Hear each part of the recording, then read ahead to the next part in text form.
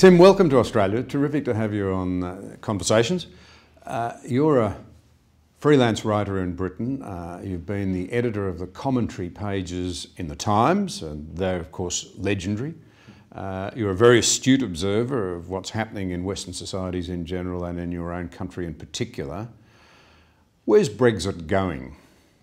My goodness, I've come to Australia, John, to escape from Brexit.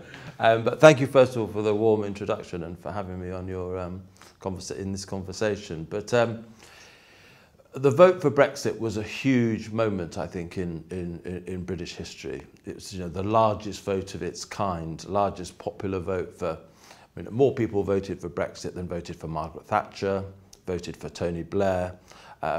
Hundreds of thousands, perhaps millions of people who don't normally vote came out to the polls to vote for this great opportunity to leave the European Union. A real, I think, restoration of the nation state as a sovereign nation, not overseen by foreign courts, able to control its borders, master of its own destiny. Just, rights and freedoms that Australia takes for granted. And the political class promised that whatever the result, this was a once-in-a-generation decision, and they would implement what the people decided. Now, the victory for leaving the EU was not huge, 52 to 48%, but it was decisive, and there was still their obligation there to honour the referendum result. But 75% of the current members of the House of Parliament voted for Remain.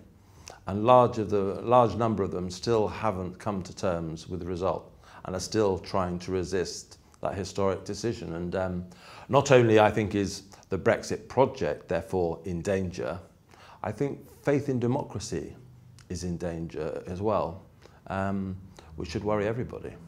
Well, it is deeply concerning, isn't it? Because even the idea of having a second referendum would be treated by many, many Britons, I would have thought, as a denial of their right to have their say in the democratic process. And one wonders how they would then participate in British society, what attitudes they would then take. Well, some people probably, of those people, particularly those people I mentioned who don't normally vote in elections but thought it was worth voting in the EU referendum, probably won't vote again. And I've been out on the doorstep in recent weeks before I came here, and there's real anger. People are very angry at Parliament's failure to deliver this decision to leave the European Union.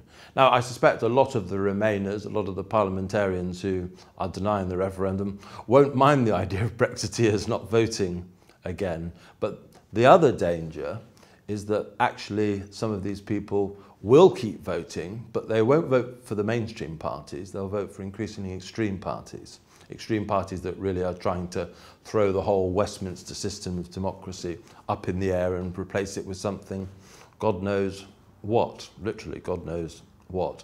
And that possible ushering in of an era of extremism should worry anyone. And I think that you're absolutely right about the dangers of a second referendum. And I think those people who are trying to resist the will of the British people as expressed in that referendum should know that they're playing with fire. It does raise a lot of issues, but let me come to one. The idea you've really raised there, the assertion of the idea of nationalism versus transnationalism. It's a red-hot debate, one not really understood in Australia.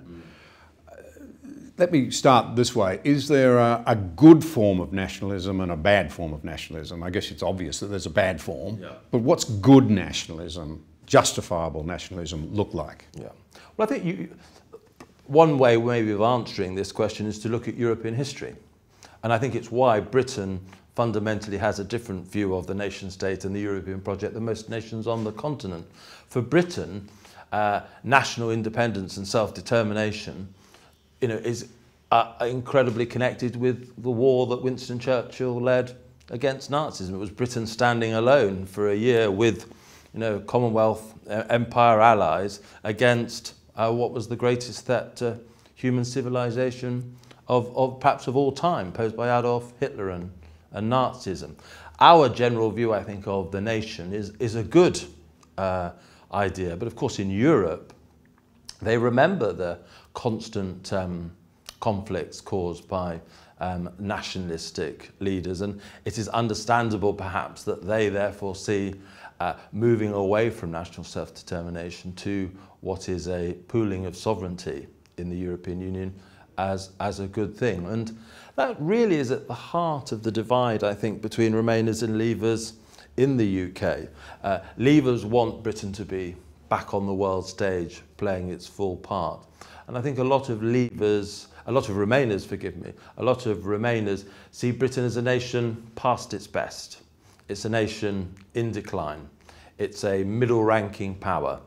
A nation all too linked with ideas of the superiority of Western civilization, ideas that they're uncomfortable with. And they want Britain submerged in this European project. And much more than economic issues, I think it's that view of the nation, a view of whether there's something special and better about Britain and Western civilization that's driving the Leavers, and something more humble, you could say, something more negative about those historical features that's driving Remain.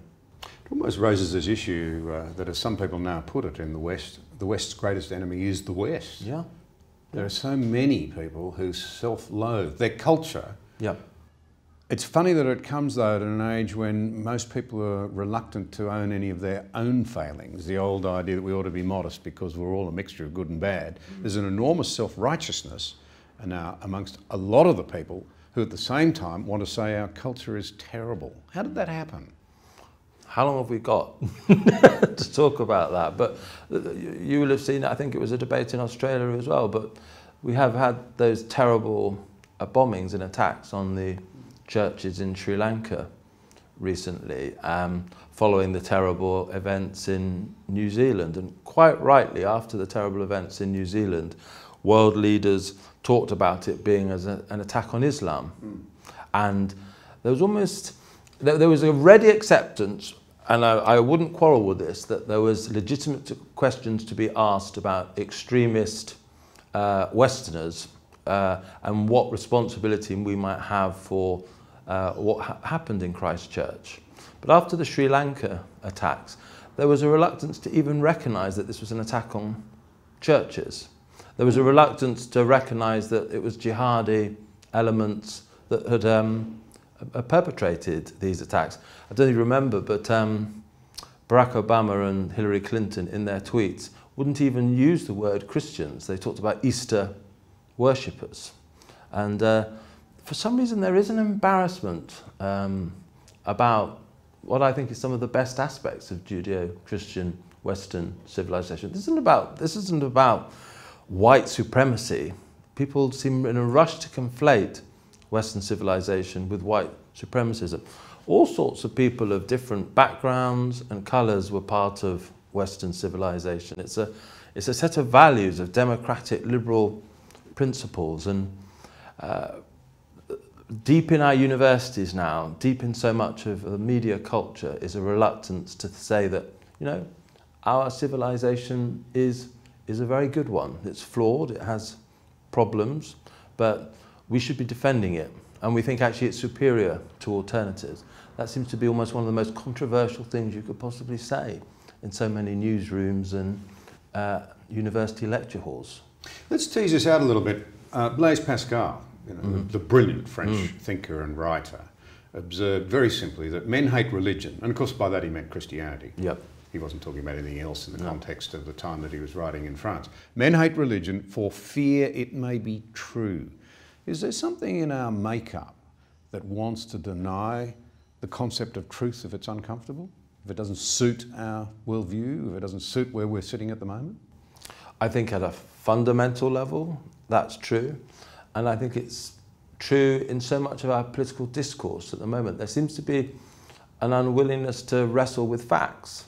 People seem so dug into their political, philosophical, cultural positions and they can now, in a media culture where there are so many voices, they can find voices and arguments that reinforce what they want to believe. And, and I think this is not just true on the left, on the liberal side. I think we can be guilty of it on the right, conservative, classical, liberal side as well. One of my biggest worries about the West in the populist age is following some very extraordinary election results in a time when technological, cultural, economic and social change is happening simultaneously. Nearly everyone thinks the same as they did before these events happened. Newspaper editorials are spinning the same lines, think tanks are coming out with the same ideas and policies, politicians are repeating the same ideological positions. You know, if facts are changing on the ground and we are thinking exactly as we did before these events occurred, of course, I'm not asking for a change in principle, you know, you don't change your principles, but the application of those principles should change in times of tumult. And I just don't think we're seeing that. The entrenchment, the groupthink, the lack of openness to reason and fact, which underpinned, you know, the Christian-based Enlightenment, that worries me a great deal. So you've touched on something there that I think is very important, and I try very hard, I'm sure I often fail to remember it myself. None of us have a monopoly on absolute right and absolute wrong. We all occasionally get it wrong, and whether you're from the left or the right.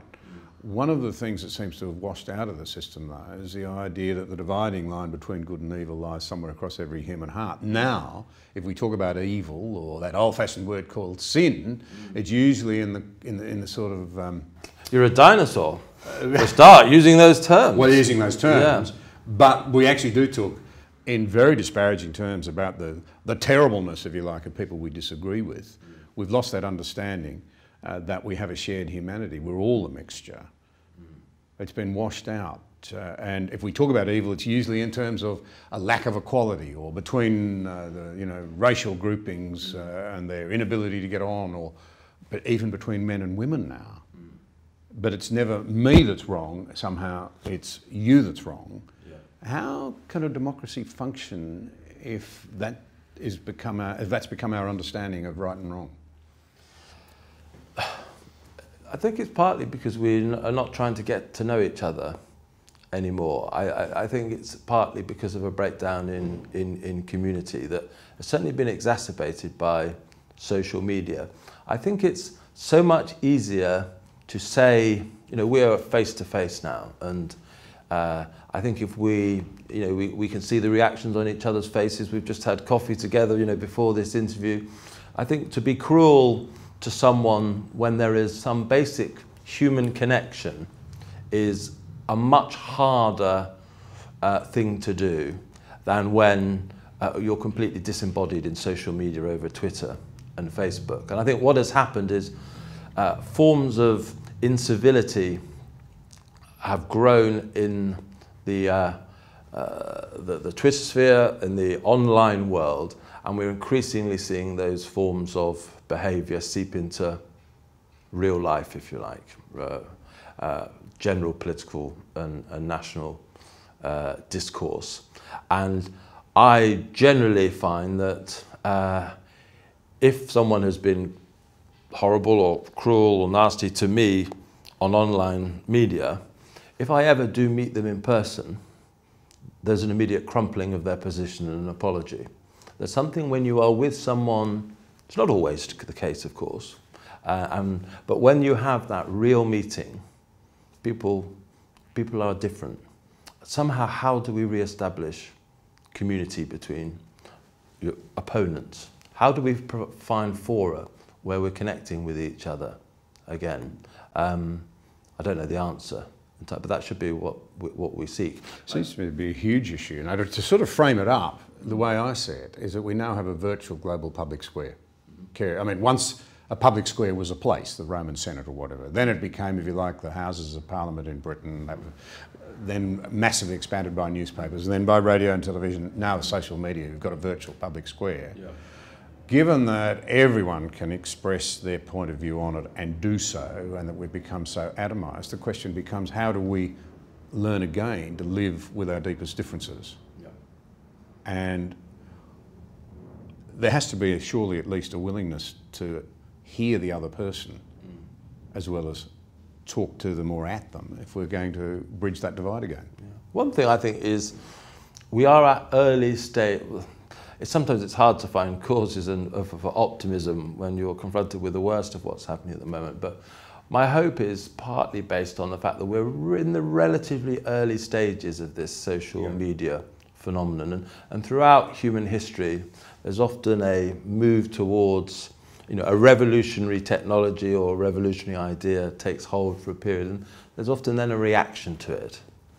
And I think we're beginning to see that reaction with a lot of people, for example, closing down their Facebook accounts now. Especially young people. Yeah, because they don't like the distraction element. They don't like the hot nature of a lot of the debate, the personal nature of it. And it may well be that, now on my iPhone, I have a monitor of my screen time, and when I see the number of hours I have spent on that phone, it's horrifying. Maybe there are going to be technological as well as other cultural responses to this, much more profound than those little ones that I've just mentioned, that will allow us to recreate community, that people will start judging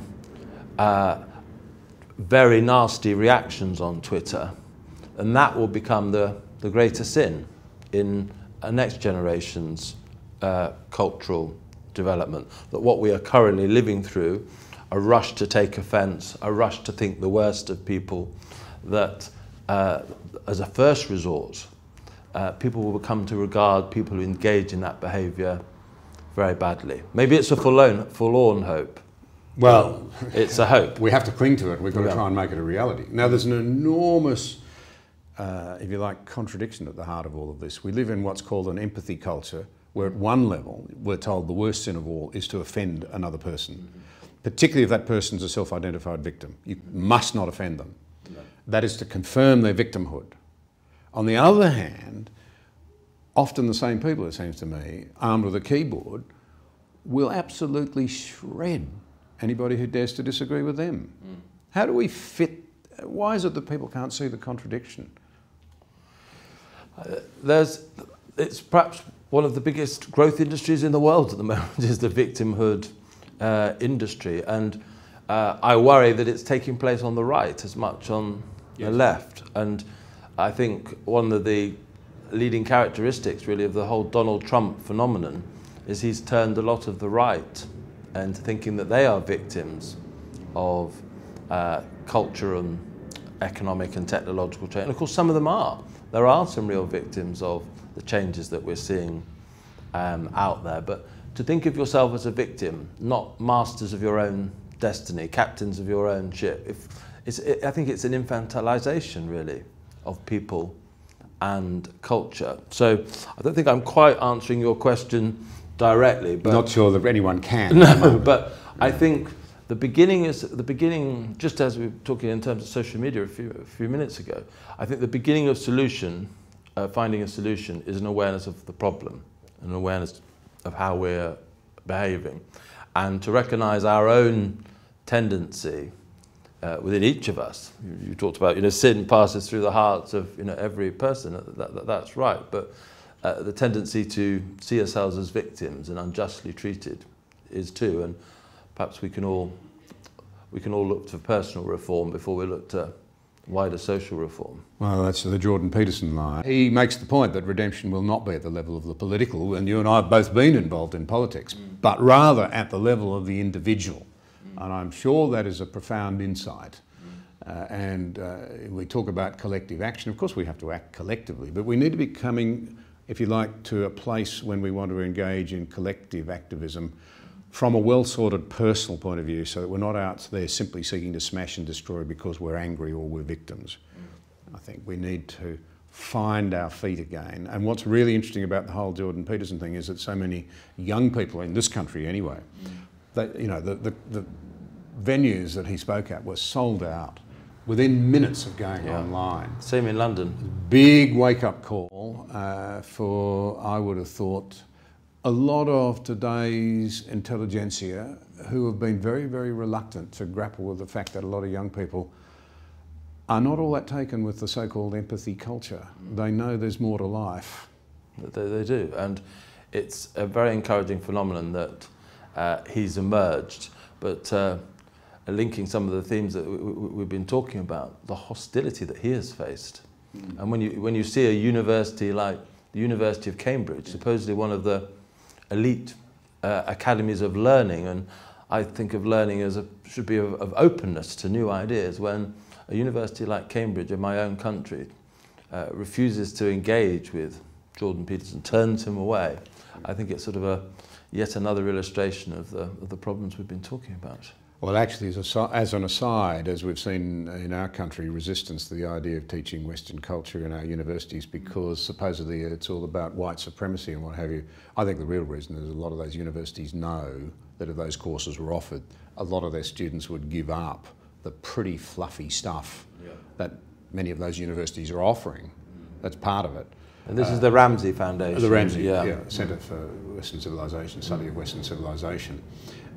I don't see how you can ever locate where you are, let alone work out where to go in an uncertain time if you don't understand your past.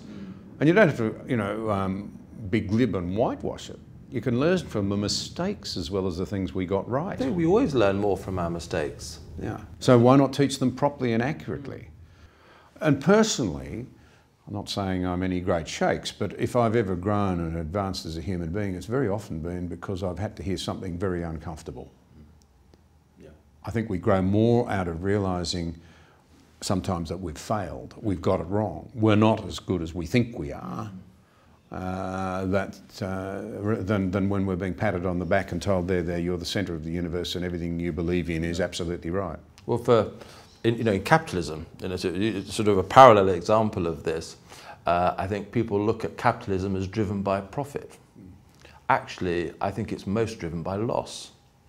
Because when you're making money, you carry on doing pretty much what you started doing, and that's the reward for a successful innovation. But it's loss when things start turning down, when businesses and sectors hit trouble. That's when you get the real sort of new competitors emerge, or you close down doing things that aren't working anymore. That's what makes capitalism the hugely dynamic force it is in the world. Often I find in government, you'll be a better person having served in government. It's actually the reverse incentive structure. I think it was Milton Friedman who talked about this. In government, when things start going wrong, it's often a tendency, because you don't want it to become a matter of public, more money is thrown at the thing that isn't working, because you don't want to admit defeat. And it's that willingness to react to loss, to react to mistakes, to learn from error, to learn from criticism. If we stop doing that, then we really are doomed. Well, I can't argue with that, although to pick up something you've just said there, profit is often now painted as a dirty word. In fact, properly understood, profit is a very good thing. It's lifted countless numbers of people out of poverty. Yep. If the ground rules are fair, and I produce 2 sweaters, but I only need 1, you're producing a fat lamb, and you've got an excess one, and we want to do a swap. You're the farmer, you should be the one talking about producing. But my point is that we can do a trade, and we both profit. Yep. We're both, in our own view, further ahead than we would otherwise have been. And the retention of profit and its ploughing back into further production is what has lifted countless people out of poverty. Yeah. I don't know what your answer to this question would be, but if I could be sort of given this opportunity to live in any time in world history, I think it would be now, or similar to now, because this is a time when, because of people pursuing profit, the medicines that we have, the freedoms, the technologies, the escape from boredom are unparalleled, really. If you are a woman or a minority, the opportunities are much greater than they were in periods of greater prejudice. There are plenty of things going wrong in the world at the moment. I think the weakness of family and community, even the social media culture that we've been discussing. But I think these are problems that we need to strive to fix and to be grateful for what Western civilization has produced. I think most of these benefits have been produced on the back of Western civilization's commitment to learning and reason, and to the Christian ethic of looking after one's one's neighbour. So amongst the gloom, let's be grateful for what has been achieved, and off the back of this set of the rich inheritance we enjoy. Well, I find that hard to argue with. It's a useful segue, though, into something that I think you and I would both posit, which is that sound economics, which would be painted as conservatism by some, actually I think can be, and is properly done, very compassionate. The left will often argue that compassion means high levels of taxation and high levels of redistribution. In fact, I would argue that that can be a total failure and deliver very bad outcomes. You've often used the term, I think, compassionate conservatism. What do you mean by that? The best book I've read on Margaret Thatcher was a book by Shirley Robin Letwin. I don't know whether you've come across it personally, but it's a book written by Oliver Letwin, who's currently a Conservative MP's mother. And she frames Thatcherism as a creed of individualism, but not a creed of individualism I think it's understood today. I think a lot of people think of individualism as a sort of what I want, me, now, I, an indifference to anyone else, a sort of a selfish individualism. And Shirley Robin Letwin in this book said, if you look at how Mrs. Thatcher always understood it, particularly in, I think, one of the best speeches ever given on the link between Christianity and public policy, a speech that Margaret Thatcher gave in 1988 to the Church of Scotland, and a speech I know you're very familiar with. It's a remarkable John, speech. Yeah. The Sermon on the Mount, yeah. It was nicknamed on. I've been in the business of trying to give speeches and listening to speeches. And it's up there with the best, that one. It's an extraordinary speech. And easy to find online for any of your people watching or listening to this. But in that speech in 1988, and how Shirley Robin Letwin describes this, it was an individualism absolutely rooted in a social context of family, community, neighbourhood, of an individualism taking the best from Western civilization, an idea of a noble individualism. And Shirley Robin Letwin talks about, Mrs. Thatcher really believed in the vigorous virtues of courage, of uprightness, of sacrifice, of people who would do the best for other people. Mrs. Thatcher was first a Methodist by background, and one of the great Methodists of history, Wesley, said, earn his motto, which Mrs. Thatcher often people, earn as much as you can, save as much as you can, give as much as you can. It's a long answer to your question, but this is what I think is at the heart of compassionate conservatism. Not setting people free to do whatever they want, but setting them free in the context of a Judeo-Christian civilization and an ethic of community where they serve other people. They serve people through philanthropy, through job creation, through public service. And Mrs. Thatcher was horrified towards the end of the 80s. It's partly why she started giving speeches like she did to the Church of Scotland, that when her policies had helped a lot of people become rich, yes, there was a lot of social benefit to them creating jobs off the back of their own wealth. The products that they created that reduced the price of consumer goods, allowed people to be liberated from the homes, from backbreaking labour, etc. But she thought that the very rich would also give much more, that they would be more philanthropic. And she was very disappointed at that lack of willingness to be socially responsible. And I think that's part of the challenge for Conservatives today, is to remember that we are not just an economic creed, that the most important thing in life is not money. I don't know whether you've read the book by David Brooks, where he talks about the difference between resume values and eulogy values. Yeah. What do you lead your life for? Do you take decisions for what you can put in your curriculum vitae, or do you lead a life that will, when someone's giving your eulogy at your funeral, do you live your life for what could be said of you then? And sometimes I think too often the right looks like a resume party or resume philosophy rather than a eulogy philosophy, a eulogy politics. And for me, compassionate conservatism is moving us back to the best of our traditions. There's a bunch of issues there. I've always tried to say, when people have said, do you believe in the individual, or put that view, I've said, yes, I do, but if I believe in the individual, then I have to say, you're also an individual, and you're of worth, you're of value. Now that's, if you like, the Christian creed, do unto your neighbour as you would have them do unto you. It's pretty powerful stuff. If that's applied to capitalism, then it plays into what you're talking about. The capitalism that is easily caricatured today, because it's true, I'm afraid, of too many wealthy people, too many influential people. We've seen it here with the Commission of Inquiry into the banks and the financial sector, that gives banking and capitalism a bad name, is when it seems to be purely profit-driven for the benefit of those in the game, yeah, rather than people doing what they ought to do without coercion and behaving honourably and generously. Yeah. So it raises an interesting point for me when you talk about Thatcher's disappointment in how people, approached and used their newfound wealth. What comes first with the fracturing of Western society? People in this country complain endlessly about the political process breaking down, revolving door leadership and what have you.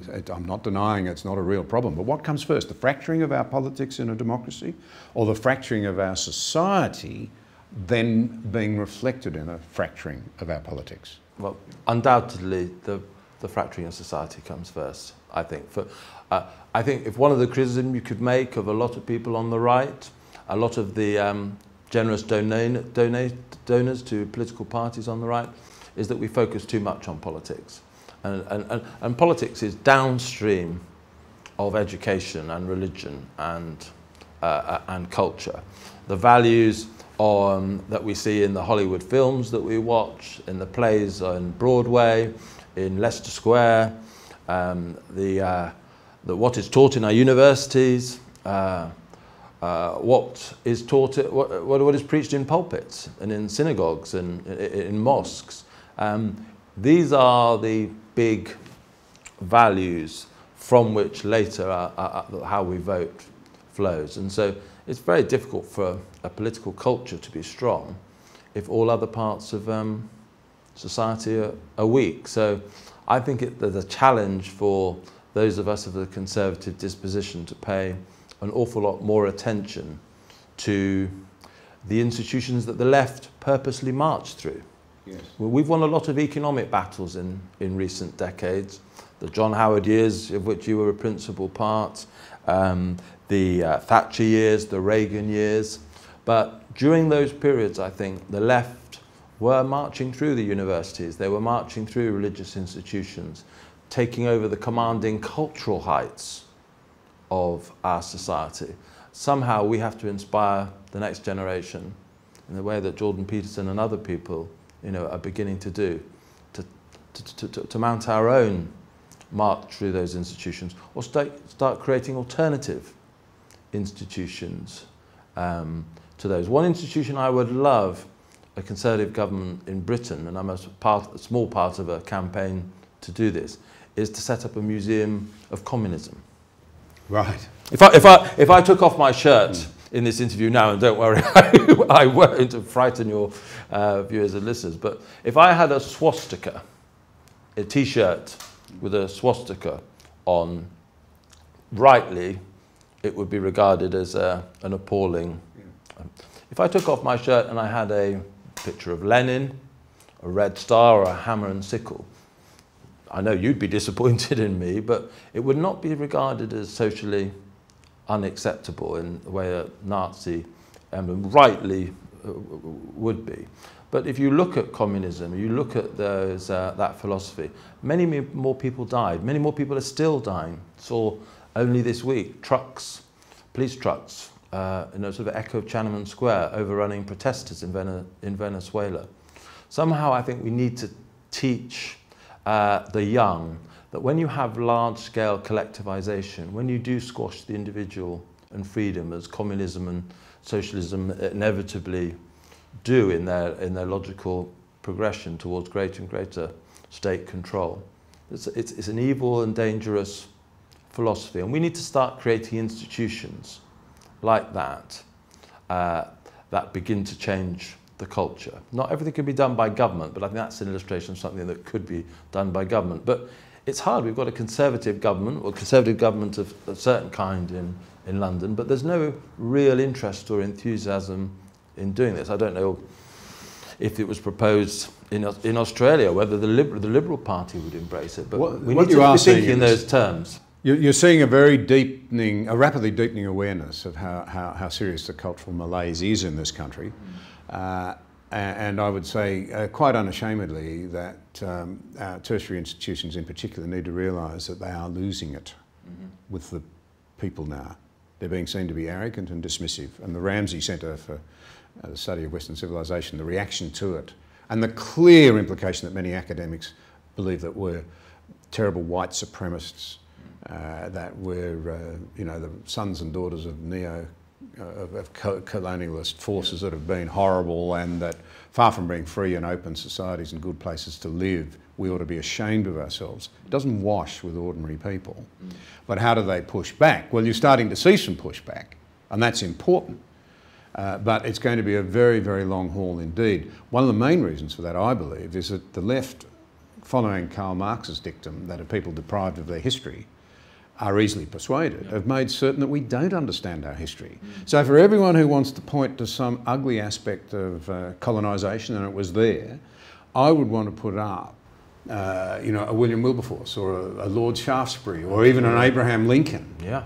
And so these were great and noble heroes, people who did incredible things. Think of a Wilberforce. He had everything to lose as a man of high position and great wealth, seen as a future Prime Minister, by identifying with people who were not even seen as human beings. They're seen as goods and chattels, the slaves. But he did it. It was unbelievable. How can you take away that nobility? But it's not taught anymore. Why is it not taught? Well, it confronts you with a terrible problem. Here is a man who plainly acted out of deep Christian conviction, doing things that no one could criticise. No one could criticise, leading the greatest human rights movement of all times. Absolutely, yeah. Well, you don't want unfortunate facts like that getting in the way if you want to demonise our past and say it was all bad. Yeah, and there are awful lots of aspects of British Empire which are shameful. Yes. But there are stories also of once William Wilberforce had achieved his aim, and a huge part of that, of course, he was 40 years of fighting. His perseverance is one of the greatest qualities that anyone can bring to any cause. He had so many defeats, along that path. But he kept going. He kept at it. And of course he was tactical as well. First of all, he only wanted to campaign for the abolition of the slave trade. And lots of purists said, no, go for slavery. Yeah, and he didn't think that was possible. No. That pragmatism is sometimes missing from Christians and other, morally serious campaigners. Sometimes half a cup is better than no cup at all. And of course, as soon as he had achieved his first mission of abolishing the slave trade, he began the movement to abolish slavery altogether. But what happened, of course, once he had succeeded in that, was we had the Royal Navy going around the world and African slave ports, destroying those ports. The British Navy, that in so many of our universities would have only been seen in negative terms, as sort of taught in history, performed an incredibly important moral function. And yes, I'm not arguing, I'm sure you're not arguing for the worst parts of our history to be swept under No, but the I am carpet. arguing they ought to be taught, and taught honestly. Yeah. The good and the bad taught honestly. We learn from the things we got right, we learn from the things we got wrong. But if we don't understand either, we're right where we're at in Western society now, it seems to me, unable to locate where we are because we don't know where we've come from, and unable to identify how to strike out in the right direction. And I think we owe our children better. And I think they're looking for better. I have 4 children, and I now have grandchildren and children-in-law, which is wonderful, and I'm looking to their future. I've had a wonderful life in a free society that's given me great opportunity. I desperately hope that my children and grandchildren will enjoy the same. given the fractures, given the challenges, internal and external, actually confronting Australia and, let's face it, your country as well, what qualities of leadership that everyone's crying out for leadership are going to be needed in your view? I think I'd emphasise three things. One would be conviction. I think we're desperately short of leaders who absolutely know, particularly on the right, who absolutely know what they stand for. I've been in Australia, I've been talking to the Centre for Independent Studies about Margaret Thatcher. There's someone you always knew where she stood for. She wanted to release the potential of the British people again, and which had been suppressed, I think, by union and government power and misuse of that power. The second thing was a pragmatism. She displayed a pragmatism.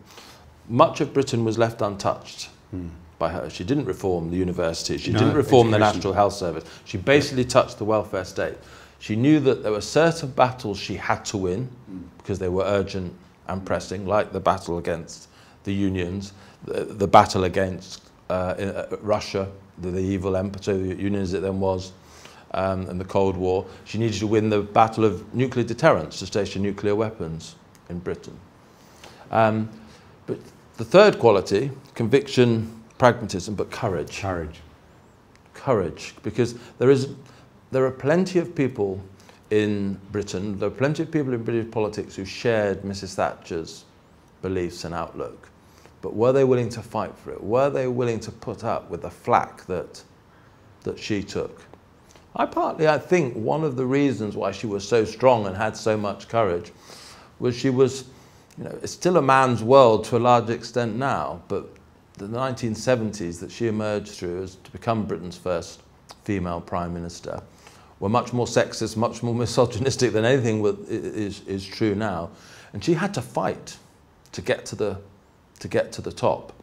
And she had to fight to stay at the top. And I think that grit, that determination, allied in conviction, meant that she was able to achieve victories that many people before her had tried to fight but were unable to win. I was amazingly encouraged to hear Jordan Peterson say to young Australians that when they'd sorted themselves out, they should go out and be as noble as they can be and set themselves high bars and strive to meet them. We need leaders of that sort of character now. I'm certain that there are people who are prepared to pick up that challenge. We just need to make certain that we give them the nourishment and the encouragement they need to do so.